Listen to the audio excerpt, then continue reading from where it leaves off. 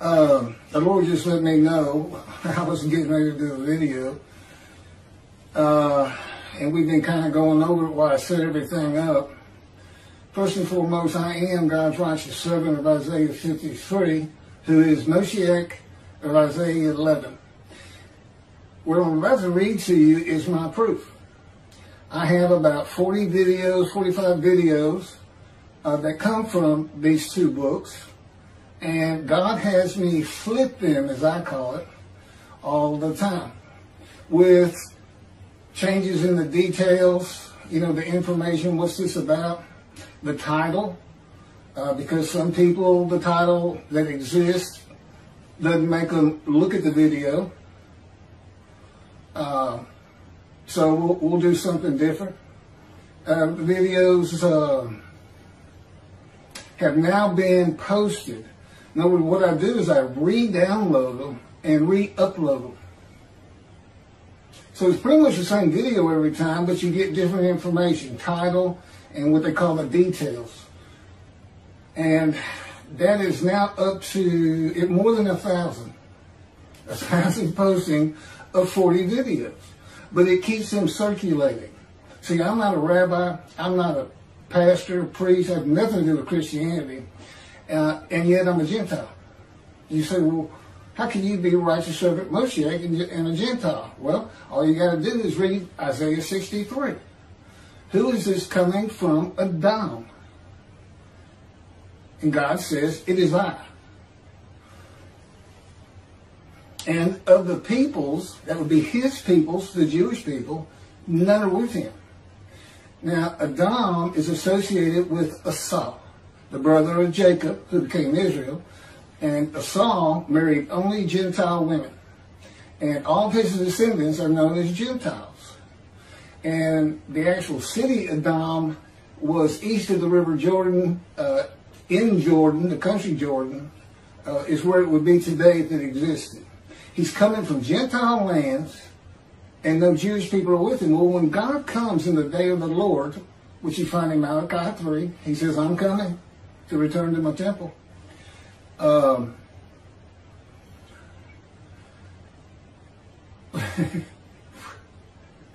So, when he comes from Adam, he's coming from lands of Gentiles. Sometimes it was referred to as Rome, Adam was, in the Talmud, and then it was Christian Rome. Rome obviously fell away, and you're left with also a reference to Christianity. But it's still Gentiles in general. And I will convert Orthodox. It will be as though I've always been a Jew when we get to Jerusalem.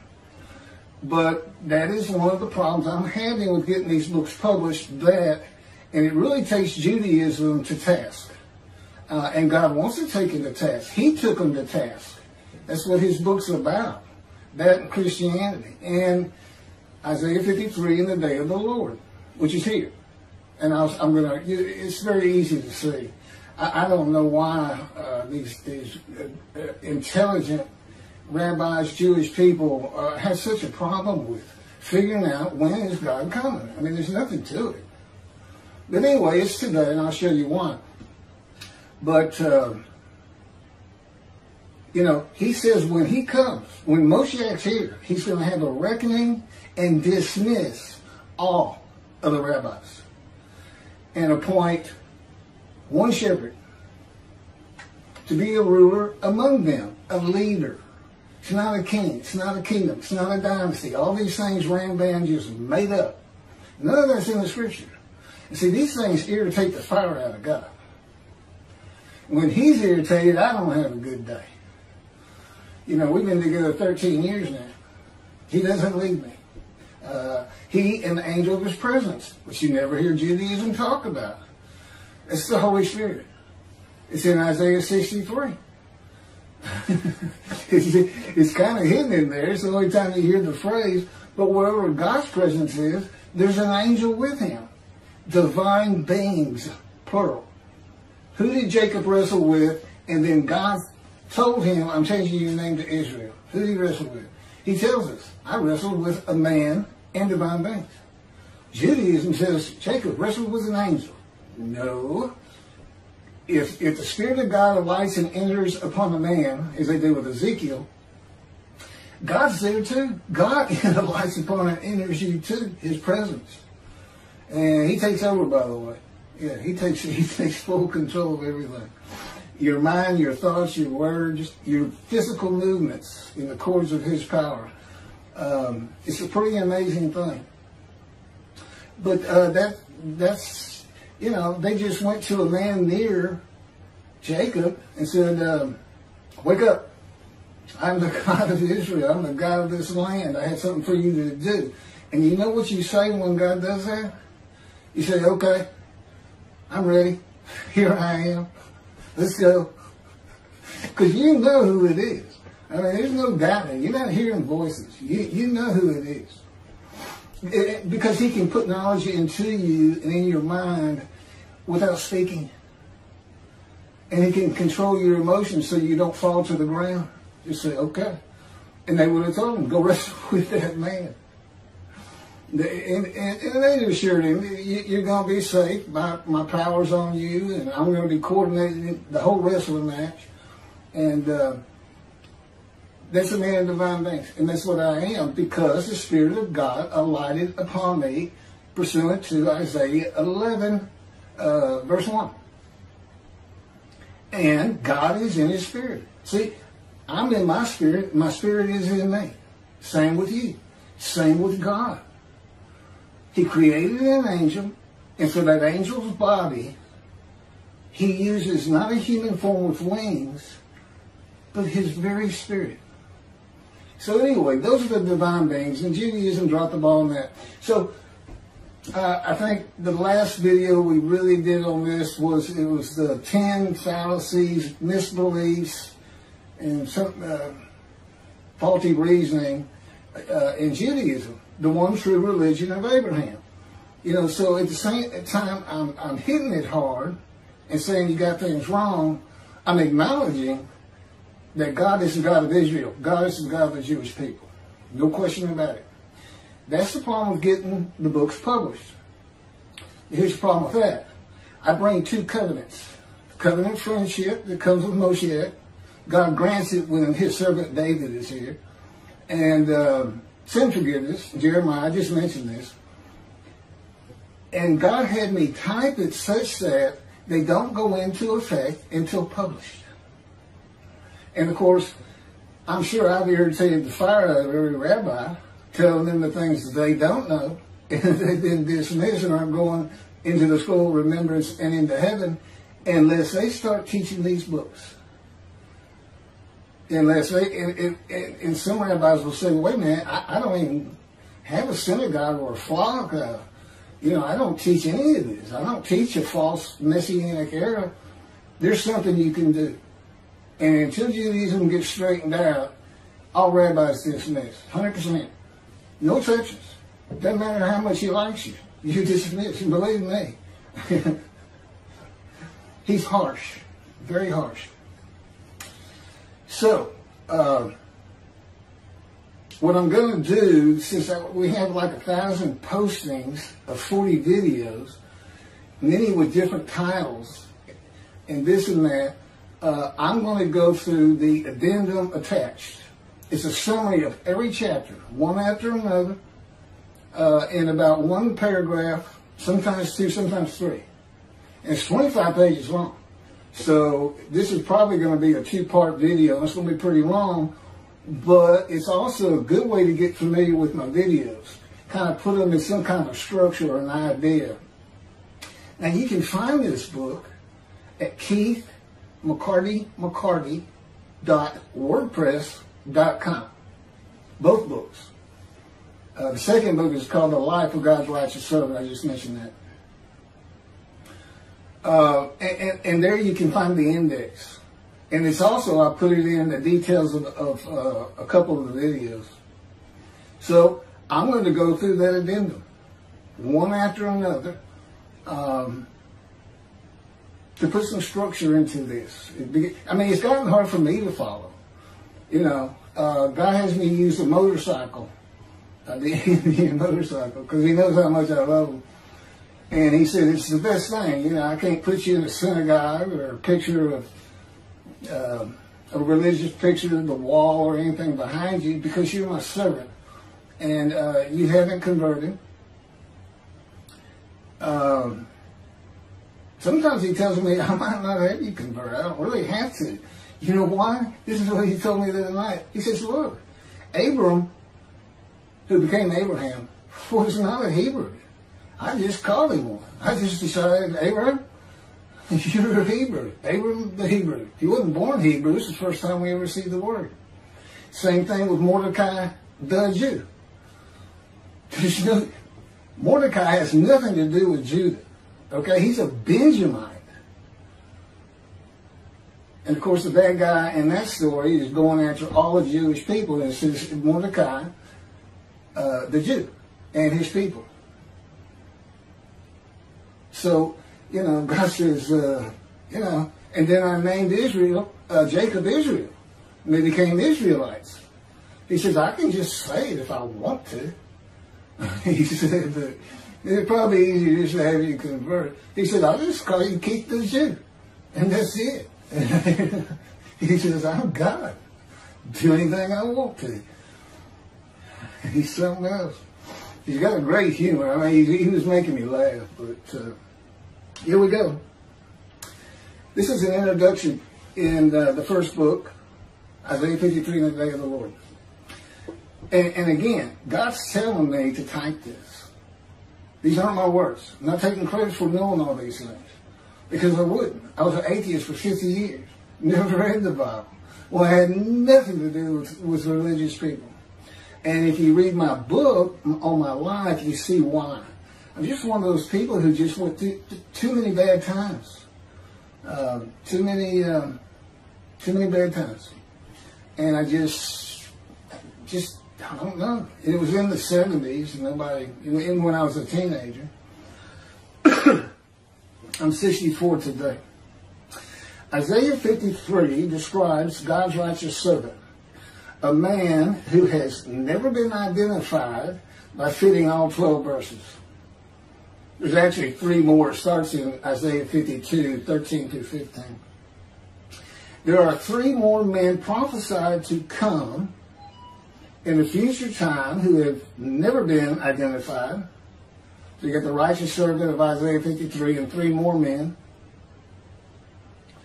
who are God's servant David the shepherd, not a king, Elijah the messenger and recounselor of families, and who clears the way for the Lord to return to his temple, and the prophet like Moses. Now King David, Elijah, and Moses were all righteous men, and they were all servants of God. So we're looking for a guy today that can be identified. And we use Isaiah 53 to do it. Now there's supposed to be 4 total righteous servants. But we got 1 description. God sending these 3 men in the future time must include a description of them. And the sages knew that. They put that in the Talmud. They said Moshiach is the righteous servant. They called him the leper scholar because he's crushed with disease. He's familiar with disease, and yet he makes the many righteous by his knowledge. And how the Christians just ignore that, I don't know, but I'm going to lay it on them, I can tell you that. I bring his wrath. He passed to him in 51, Isaiah 51, and then my description starts in 52, where he says, I'm passing the bowl of my wrath, my cup of reeling, from you, my people, to those who told you to get down on the ground and walked all over you. That would be Christianity. They stole your book. Said you didn't know how to read it. It's prophetic of Jesus. Yeah, I don't know how you can get there. But anyway, the long description of God's righteous servant is a description of a man who represents all 4. You know, they're all known for different things. David, basically, well, as much as anything, getting everything together for the first temple, Solomon's temple, and Elijah, the only man taken to heaven, and God returns him? What's that about? Never heard Judaism talk about it. Well, I have all the answers to that. basically means there's nothing about heaven I can't tell you. And there's a lot to it. There's a lot to it. The description that is inherently and the implicitly a description of one man with the attributes and capabilities of the descendant of King David, Elijah, and the prophet like Moses. And that's me. Remember, the Spirit of God lies upon me, and God is in him. And now he is controlling. He's the one that taught me all this. Again, atheist for 50 years. No single man could ever do what the rabbis say of the Messianic era. Moshiach can't compel all of Israel to study Torah, follow Torah. No man can do that. It's not a doable thing. But anyway, I get on them about that. But even what I had to do, just presenting myself to the Jewish people, and there's nothing just imagine, what could God do if he commanded and controlled a man, his very thoughts, his very words, knew his personality from birth, had been with him from birth, but didn't talk to him until I was 50, to make sure I lived a life of suffering, and kept me from religion. He didn't want me to have any preconceived ideas or notions about Judaism or Christianity. And I didn't. So there's the introduction. That's so you know that the righteous servant, Moshiach, Elijah, prophet like Moses, you're talking about one man can do everything all four can do, and that makes me a man and divine beings. And there's so much to that, particularly this controlling of my thoughts and minds, because I still feel like I'm me. But he has taught me over the years, in little bitty ways, how he has changed the way I think, the way I present myself. All of a sudden I'll use words I don't use. And that's how it first started. And I said, "Did you just do that?" He said, "Yes." It's just been such an adventure. And I have such great stories to tell people about God, the God of Israel, the Jewish people. Chapter 1, the leper scholar. Okay, I just went through that, so I'm going to... You know what? He's always to my left in these videos. Holy Spirit to my right. He wants me to pretty much read this. And not... I was about to say, I just kind of covered this. The sages did not believe Isaiah 53 described the Jewish people. They believed a single man was described, and he was the anointed one. Anointed one, Moshiach. The Babylon Talmud called him the leper scholar. This is in quotes. The Messiah. What is his name? The rabbis say, the leper scholar. As it is said, surely he has borne our griefs and carried our sorrows. Yet we did esteem him a leper, smitten of God and afflicted. When you read the book on me, you get to find out how all that applies to me. Afflicted by God. They thought if you were born disfigured, God didn't like you. David would have nothing to do with the lame, the blind, the crippled. He'd have nothing to do with them for that very reason. It was a common belief that if you were messed up at birth, it's because God didn't like you. Okay? I was born without a right breast, and my shoulder shorter, and I got a real skinny, withered arm. It works just fine. And God says, I touched you in the womb to do that for Isaiah 53. That was the beginning of him preparing me to be the person that I am today. That was from the Sanhedrin. Okay, this is that I just read is a commentary on Isaiah 53, verse 4, which says, "Yet it was our sickness that he was bearing, our suffering that he endured. We had counted him plagued, smitten, and afflicted by God."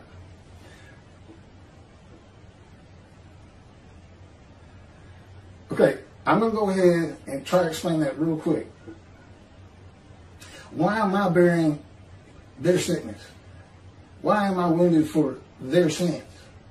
Okay, and that's what Christianity takes off with. It's Jesus, and our sins are forgiven because he was wounded and crucified. I just told you about the fire of refinement, wounding, punishment. Okay, those are all the words that come from the first 6 verses. And those are the witnesses saying, who can believe our report? And then you have like 53:4. By the way, those are in quotes. That's 6 verses in quotes. Nobody seems to understand that. There's a reason for it. Those are the men he made righteous. Okay? And they're saying he was wounded for our sins. It's kind of a snare for the Christians for God today. But what it's saying is, I go through this fire of refinement, all these words, so that I am properly prepared and capable to go to these people who are so sick with guilt, which you'll see again in verse 10, because they're not righteous, they're not observant Jews, and their lives are just a mess. Okay, we're going to have this great story. God's here, just like he said, and he's got this prophet. He's the righteous servant. I'm going to be able to draw a lot of those people to observant Judaism, and they'll be healed. So I am wounded, I am punished, I am crushed and bruised, chastised. But it's just to make me prepared to go to them and say, be observant. Stop sinning. God is real. You atheists, God is real. I was an atheist. He's real. Okay, I don't have faith that he's real. I have absolute knowledge of it. Because I feel his power. His power surrounds me, and there's a heaviness that he can place on me in various degrees. So I don't just hear a voice. It's a whole package. He can spin me like a top if he wants to. He can slam me to the ground if he wants to.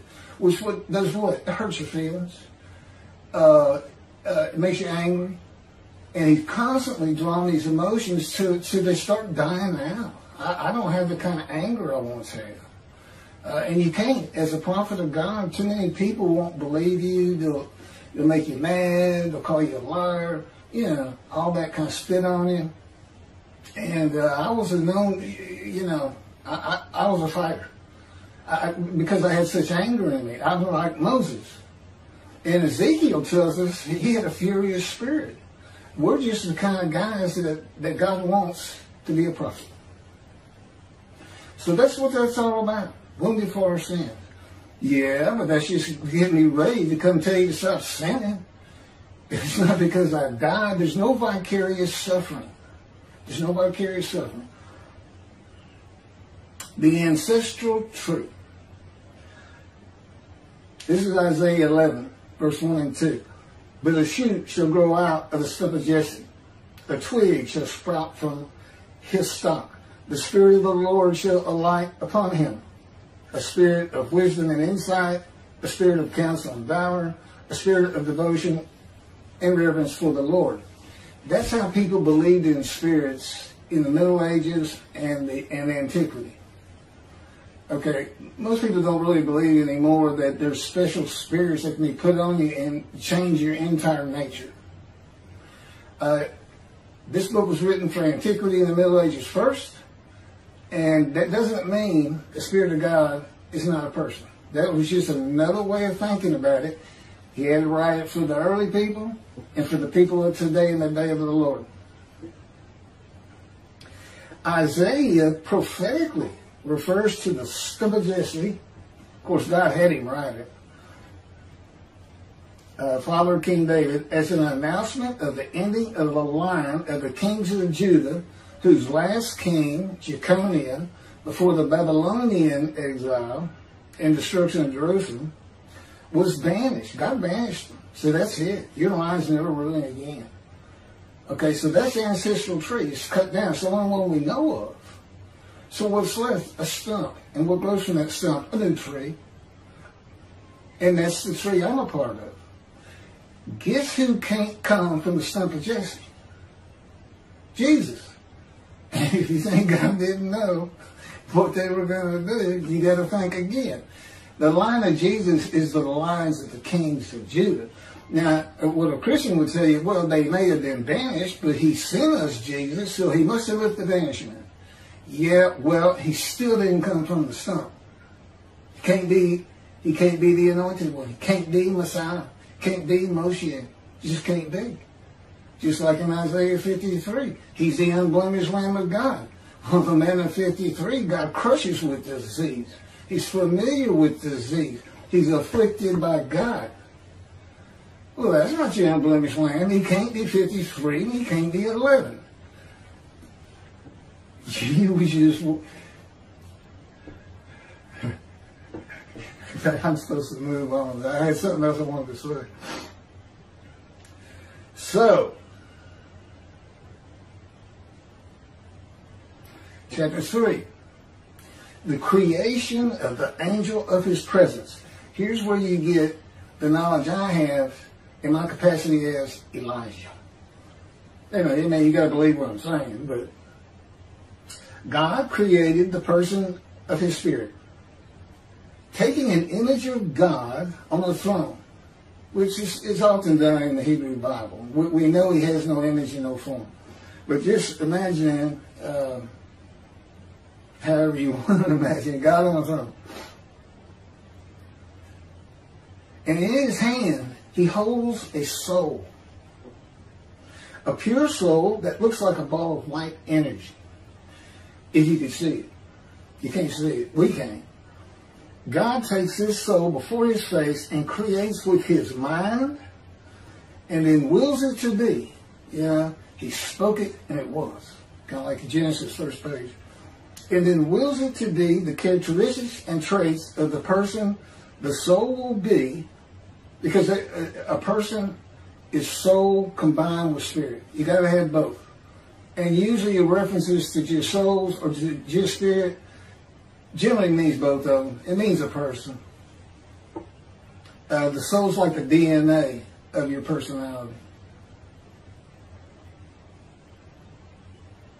And then God speaks the words, I am. But he does not use his voice. Now he's creating a person. He uses the voice of the angel spirit he's creating, the person he's creating. Okay? And they hear that. They hear themselves say, I am. And now God is going to answer in his voice.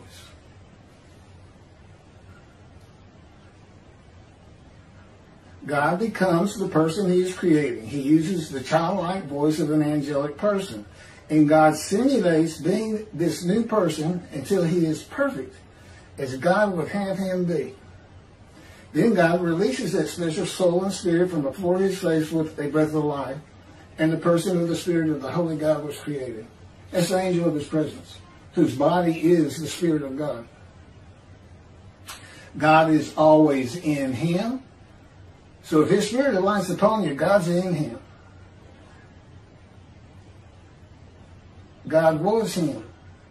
God can always place the person of his spirit before his face and be him and speak as him and through him.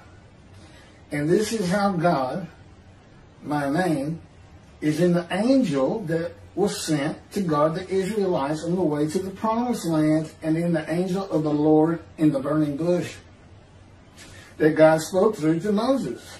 They are the same angel, the angel of God's presence. God says it about this angel that went before the Israelites. God says, do not disobey him. He will not forgive you, for I am in him. And there it is in Judaism, didn't pick up on it. Chapter 4. The angel of God's presence. This is from Isaiah 63, 9 and 10. This is the one I referenced to you. In all their troubles, he was troubled, and the angel of his presence delivered them. Their troubles, that's the Jewish people, the Israelites' troubles. In his love and pity, he himself redeemed them. This is the angel of his presence. Raised them and exalted them all the days of old, but they rebelled and grieved his holy.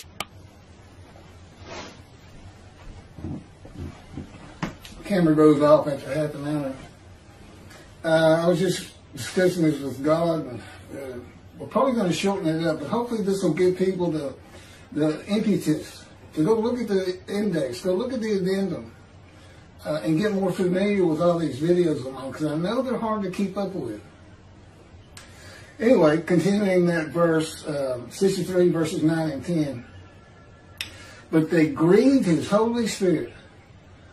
Now, an inanimate object cannot be grieved. How can you not believe that his Holy Spirit is a person? He's grieved because the Israelites disobeyed God. Yeah, these are things he wants straightened out. And all rabbis are going to say this until they get straightened out. And I have to be recognized. If you don't recognize Elijah, utter destruction comes to Israel someday.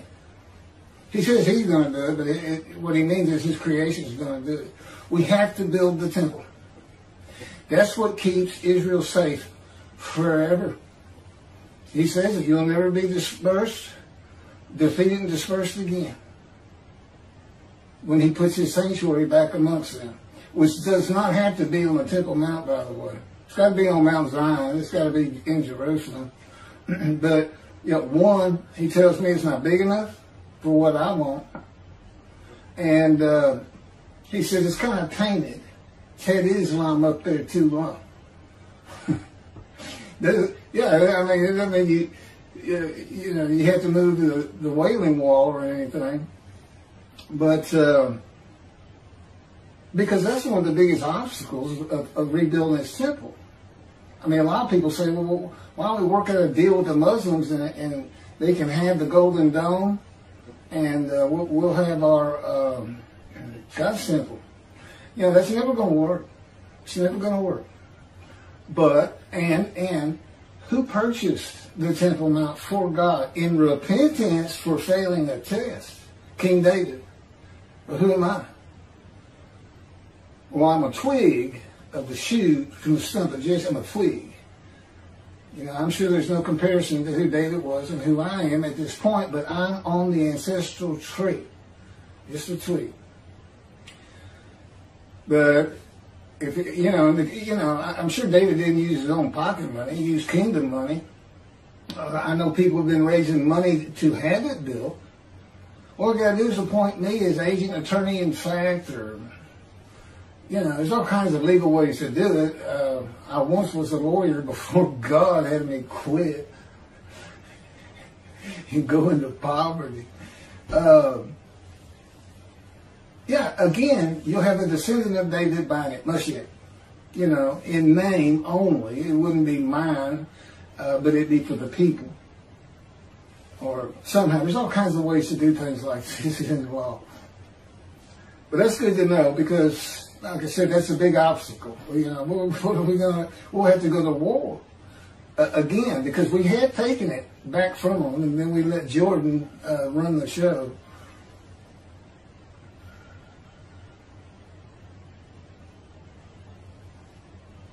Okay, a spirit entered into Ezekiel. Ezekiel says this is another example of God being in his spirit. And his spirit is in God. Ezekiel said, this is in quotes, this is chapter 2, verses 1 and 2. And he said to me, that would be God, and he said to me, O mortal, stand up on your feet that I may speak to you. As he spoke to me, a spirit entered me, alighted upon and entered him, and set me upon my feet, and I could hear what was being spoken to me. God's speaking. He's telling you right here. God's speaking, but until the spirit entered me, I could not hear him. He's speaking from within him. Now, he can make it seem like he's talking to you from over here, and that's usually how we do. But it can also be, to your mind, as though he's within you. There's other forms of communication. I mentioned he can put information into you without speaking a word. The Holy Spirit talks a lot. He's fun to listen to. He's an angel. He's fun. He's my best friend. God doesn't talk as much. He'll talk when he's preparing me to be a prophet in his fire of refinement. We've had a lot of disagreements, which, by the way, I have lost every single one of them. There's no limit. You can't. You can argue with God. I know usually people say, "Well, Abraham argued with him this and that." Go ahead. But if you ever for a moment think you're going to win, and he's right there with you, you're about to be in a world of pain. And he'll tell you just what he told me. First lesson: your pain, Keith, means nothing to me. I have a place I'm taking you to be the prophet I want you to be. And it requires pain and suffering. So I just say, okay, because that's what you do with that. Say, okay. I mean, there's nothing you can do. He's God. You're just thankful that he's got a sense of humor, and that when he's not changing you, he's so much fun to be with. And of course the Spirit. But there it is, right there. He's not hearing God until the Spirit enters him and God is in his spirit. And that's what happens to Moshiach. And you become a man of divine things. Okay, I don't want this to go too long. Oh, God is still one. Remember, he created this angel. And there's actually verses that make that a point. And I'll go through that one. The Spirit of God, here's another example. It's got to be a person. The Spirit of God used a spirit to bring Ezekiel in a vision to the exiled community in Chaldea. And God stood by on a hill. In other words, God is with Ezekiel. And it says he ascended from Jerusalem and descended on a hill east of Jerusalem. And then it says the Spirit of God took Ezekiel on a vision. It's showing the separation of the two. They're always together, but there is a separation to it. Here's the presence of God. It's his mind. It's elements of the unseen we can't see. Okay? Here's the Spirit of God. Angelic person with a soul and spirit, and who is the person, and his body is spirit. They're like clouds, and they just kind of float together. But they're still separate. And today, my spirit is within that cloud. If I'm in a room, their presence fills that room. And it would surround everybody in the audience. It would be all, completely surrounding your body. The difference with me, it doesn't surround my body. It goes through me. I have become a part of those two clouds. My little bitty spirit cloud, it goes through me. And I can feel his power go through me too, by the way. The things he can do with my body are, well, I'm still learning 13 years later. It can be very spooky sometimes. So the Spirit of God used the Spirit to bring Ezekiel into vision. And God stood by on the hill.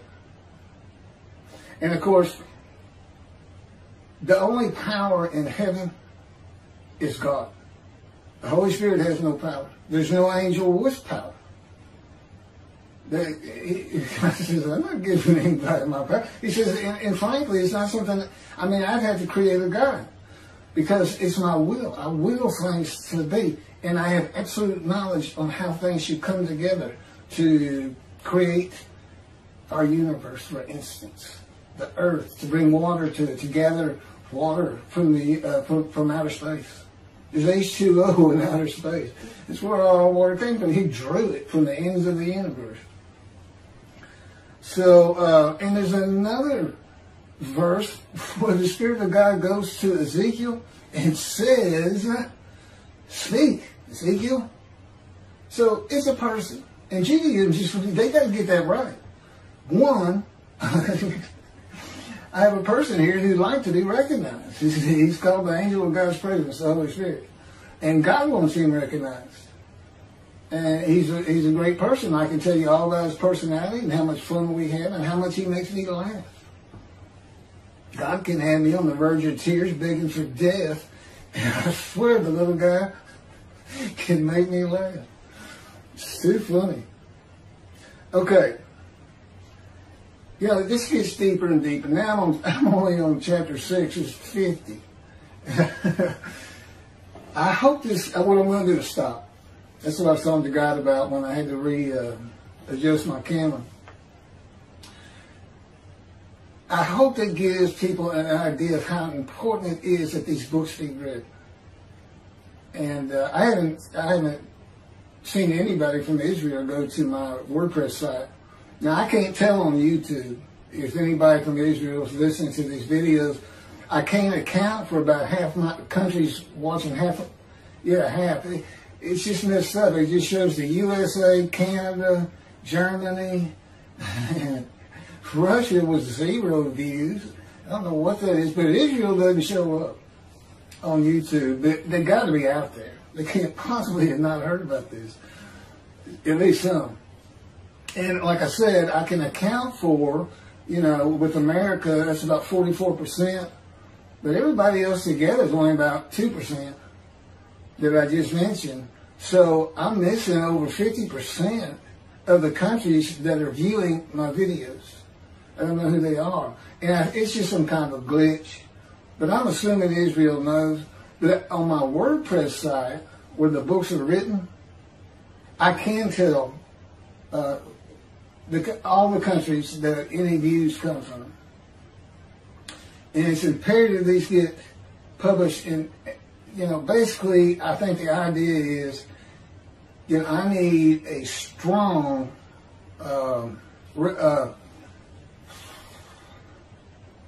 acknowledgement from a rabbi of all people. Right? I reckon in dismissal, but if they don't want to see, he's basically putting them in a headlock. You do what he says, or you don't go to heaven. Period. And that's all of you. So,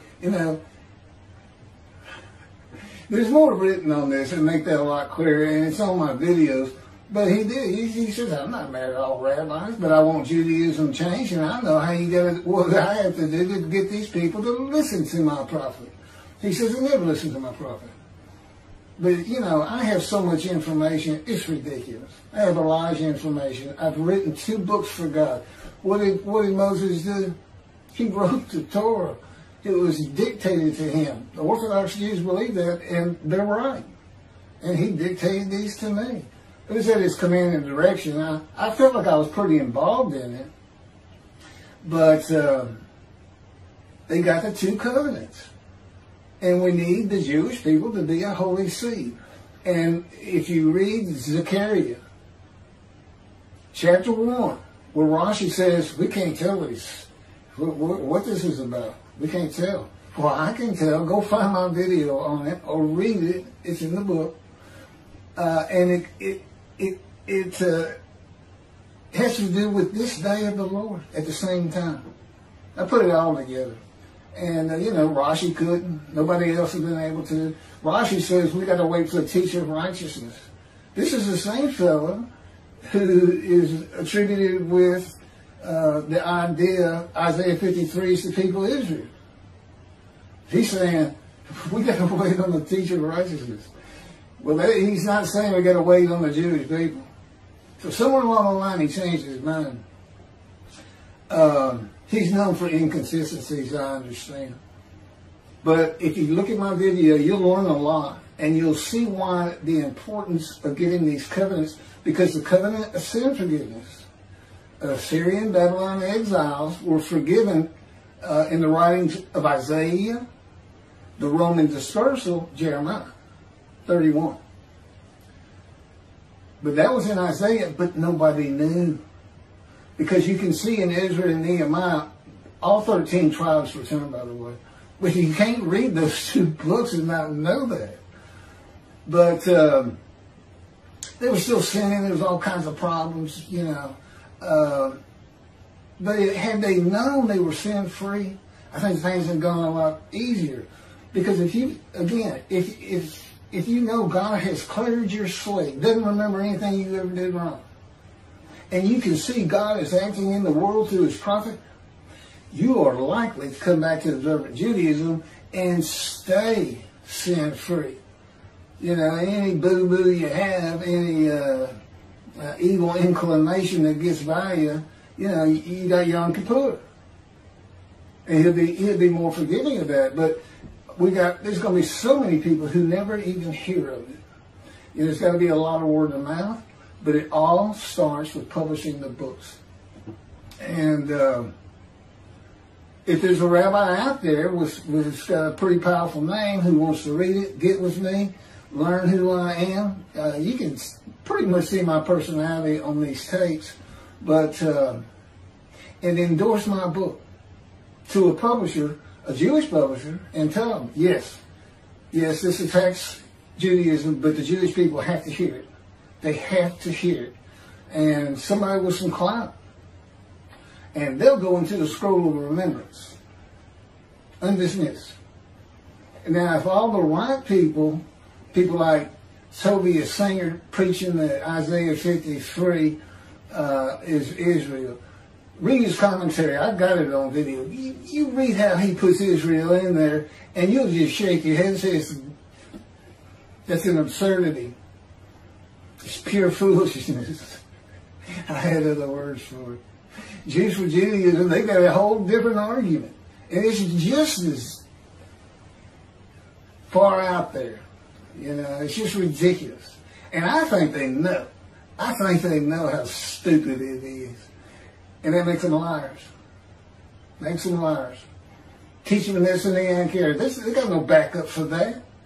Rambam Rambam's got all kinds of his own problems. He fit in with those two groups just fine. 2 chapters on King Moshiach and his dynasty and his kingdom. God knew Israel was going to be a democratic country. Anyway, so, yeah, Jeremiah writes for the Roman dispersal. And what does he say in 31? When the desolate lands bloom again, and the whole city's restored. That's not for the Assyrian Babylon exiles. They couldn't even go into the northern kingdom. Gentiles were living there. Yeah, it's for the dispersal. Well, they had. They came back. That's all. You know, where's God? Where's God? And God's like, y'all come back, I'll come back. So that's where we're at. Lands bloom again. Cities restored. Jerusalem rebuilt. And he says, you'll never be dispersed and defeated again. And I'm going to make a new covenant with you. Well, you see a new covenant, you say, well, there's only 2. One comes with Moshiach, friendship. Where's the other one? Malachi 3. The angel of the covenant that you desire is already on the way. And that's what I understand too. What does that mean, already on the way? That's the angel of the new covenant, the angel of his presence, the Holy Spirit, the angel of the Lord. So you go from Jeremiah to the Malachi 3, which is where God announces the day of the Lord. That's how you know it's here. And what does he say in the first verse? I'm sending my messenger to clear the way. That's Elijah. Which means clear the way to get the temple built. Because he says, because I'm going to return to my temple. In Judaism, I mean, it has nothing to do with the Messianic era. It's like, I don't even know if rabbis read Malachi. Or Malachi 3. You sure can't tell. Sure can't tell. The Messianic era is nothing but a lie. It's just made up stuff. You can't find it in Scripture. And particularly if you understand Scripture was written for antiquity, in the Middle Ages first, and then for the common era, ages of medicine, science, information, and now the internet. You gotta know how to read it. And they don't. So that's where they're at. Again, I need people to read it. I need it to get around. But more importantly, if you just look at the index and this summary that I just started into, it'll give you a better handle on all these videos I'm putting out there. Again, it's only about 45. We just keep redoing them. Different titles, little cleanup here and there. But the video itself remains the same. And I know, you see it under one title, you go, oh, I want to watch that. And then you see a different title, you see it, and you turn it on, and then you go, hey, I've seen this. What are you doing? What's going on? Well, first of all, I'm doing what I'm told to do from God himself. So he said, that's what we got to do. We're too small. And my audience is the Jewish people. I absolutely know how much I offend the Christians because I lay it on. And boy, I'm not done by any stretch of the imagination. 53 and 11. He can't be them. He's a myth and a liar. No question about it. He changed the prophecy of Zechariah from riding an ass into Jerusalem and being executed by the Gentiles. That's not what it is. And he says, all the prophets say of me. Nobody said that of him. You can find it one place about an ass being ridden into Jerusalem by the Moshiach, the anointed one. And what does he do when he gets there? He defeats Rome. If it was back then, he defeats the enemy. He makes the Middle East lay down and becomes ruler over everything. He changed it. He absolutely lied.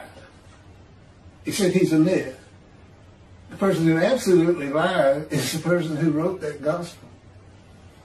They knew better than that. That it didn't fit the Jesus story that was going on 100 years before his birth. Because it's based on the Essenes, the writers of the Dead Sea Scrolls, prolific writers and commentators. Their founder is named the teacher of righteousness. That's Isaiah 53. They had their own gate to Jerusalem. You think if they heard about some man working miracles like Jesus did, saying he was the teacher of righteousness, you think they wouldn't have written about it? You think they wouldn't have gone out and had a little talk with him? Nothing. You don't see his name for 40 more years when Jerusalem's being destroyed by Rome. I think some rabbis decided, hey, we got to take that Jesus story that Gentiles love to hear at the gate and give us money. And his friend would have said, he said, you put that story with the Hebrew Bible, that's ridiculous. And his friend would have said, hey, nobody reads. Nobody can read. Nobody has these scrolls. Nobody can check it. Just lie whatever we need to. But it's a great story. And that's what they did. And then 53 is like a snare. God put all those words in there. Wounded for our sins, crushed, bruised, chastised for, things we did. All this vicarious statements that he's bearing it. Vicarious. And it turns out, no, that's just what I got to do to my prophet. These are the things I got to do to my man of Isaiah 53 to get him right. I got to break his will. I got to drain his emotions from him. It's like a sergeant training a cadet for the Marines. Just beat them down. Sleep deprivation, everything. God knows every trick in the book. That's what it is. So it's kind of like a snare. Because he needed the Gentiles to have religion. He needed them to. And he knew what they were going to do with Leviticus. Just like Toby Singer has. Toby went Christian. He knew. But we don't have any Jews if there wasn't an America. Most people would speculate that Germany would have won the war and still be finding them here and there, but they wouldn't be the great people they are today, and they wouldn't have their own state. So he had to do it, and but he also knew he was going to come crush Christianity on the day of the Lord, and he's going to use me, a righteous servant, Elijah, Moshiach, and a prophet like Moses to do it. Now, that's a pretty powerful prophet if you think about it. But I'm really no different from them. They were all men and divine beings, and you can find it. It's in the Torah. David was. Moses definitely was. And it's in my videos. You can find it. Elijah, definitely. So that they're all righteous servants. They were all divine men and divine beings. And that's what I am. And God just tells me what to do, and I do it. I don't do anything on my own. I have no self-will. I'm the only human being on this planet. Man is defined as having self-will, and animals don't. I don't have self-will. God provides my self-will, my will. Good it is. So, okay, that's going to wrap this up. I must be at 45 minutes or better. And they get too long, but I can't go through the whole thing. And he said, I knew you wouldn't be able to. It's too long.